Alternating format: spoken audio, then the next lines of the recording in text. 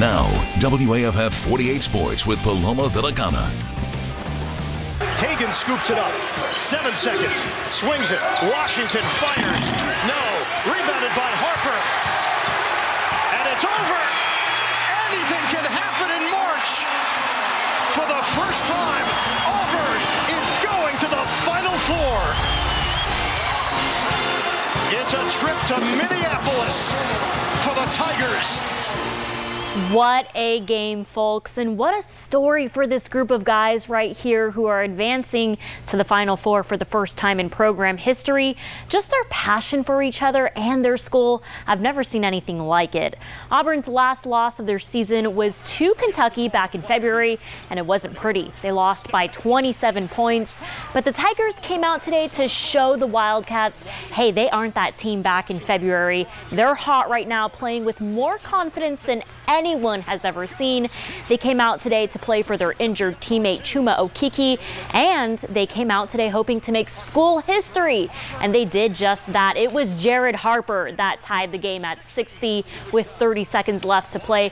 Kentucky had 2 shots to win this game, but look at Auburn just swarm the ball on defense. They blocked it once, they blocked it again as the clock ran out. Overtime we go.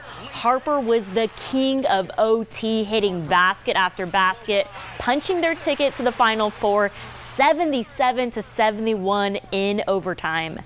So Auburn set a school record today of 12 straight wins, which is the nation's longest active win streak right now. And as we just saw, Jared Harper balled out. He is so fast. Game high 26 points against Kentucky. Bryce Brown added 24 points. Goodness. Auburn faces first seed Virginia in the Final Four on Saturday. Game time has been set to 5:10 Central in Minneapolis. And for the first time ever, I can finally say the Tigers are ready to compete for a national championship. Coming into the season, our goals were to go to the Final Four and be able to compete for a national championship. So I think our whole work this whole summer and the preseason and during the whole season was for this exact moment right here, for what we want to do as a team and how we want to build our legacy as a team. So I know I can't do it without any of my teammates, and I know we're all going to all be prepared and be ready to go compete for a national championship. Switching over to the Braves, Buckhorns' Kyle Wright had his first career start tonight pitching for the Braves.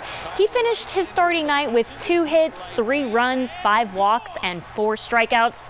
He gave up 1 home run in the 3rd inning. The Braves went on to lose 5-1. I'm thinking Wright will have some better nights out there on the mound this season. The Braves' home opener is tomorrow night against the Cubs. That'll do it for sports. We'll be right back.